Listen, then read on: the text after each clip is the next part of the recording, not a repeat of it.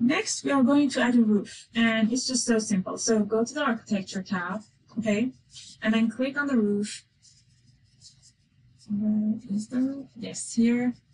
Click on the split button, and as you can see, we have different options for creating the roof. So, but for today, we are going to work with this one, roof by footprint. And what does that mean is that we are going to attach the roof based on the shape of the building. So just click. And there are some important things here that you need to pay attention to, okay, in creating roofs. First is that in Properties palette, set the base level to roof, okay? So this is our base level. And second, check this one, check this box, extend to wall core, okay? Make sure to do these two.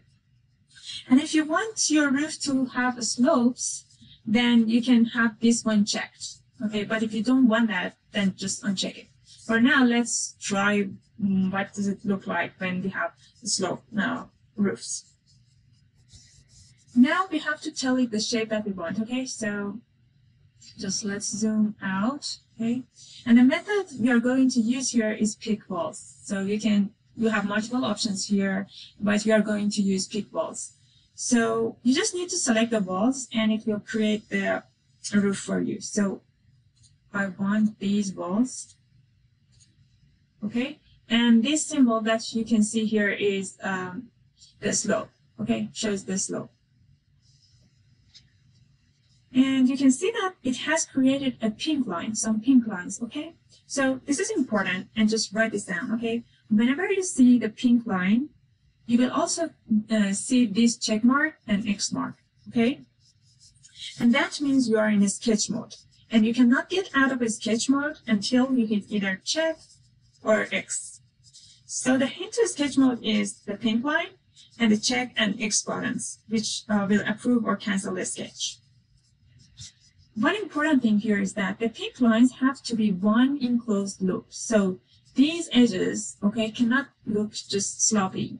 These edges should be very clean and just attached to each other. Now let's hit check, okay, and see what happens.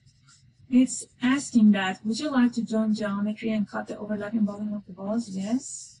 Okay, so we cannot see anything here, but if you go to the 3D view, okay, you are able to see the roof. As you can see here, we have a slope roof. This is actually a hip roof. Now let's change it to a gable roof with two-sided slopes, okay? So when you want to edit a roof, you can just double click on it or use this button over here, edit footprint, okay? Okay, let's go to the level 1. We can edit our roof here, but let's go to level 1. We will edit it here in floor plan. Okay, so as I said, these symbols are just shows the slope, okay? Since we want to have a gable roof right now, so we do not want two of these sides should not have any slope, okay? So just click on this one, this pink line, and then you can see the slope here, okay? You need to just uncheck this box, define slope, and it will just remove the slope. Click on this one and uncheck it, and then check. Go to 3D view and see what happens. Okay, you can now see the difference. So let's just do what we wanted to do from just from the start. We wanted to have a flat roof, okay? So let's double click on our roof and go to edit mode, okay? Now we will remove the slope for all, actually. Well, actually, you had this option that when you wanted to create the roof, so you could turn this off at the start. So that way you could have a flat roof just at the start. Okay, we just wanted to try to see what the slopes, how the slopes would look like. So just check and go to the 3D view. And we have a nice flat roof, as you can see. And this is the parapet, that 2 feet parapet that we set in our wall. Let me select it and show that to you. Okay. This top offset 2 feet this is what you can see here. Next, we are going to add some text, okay? So in order to do that, go to Annotate tab, and here, let's move to level 1, okay? And then here, click on text, and you can place it wherever you want. So for example, here,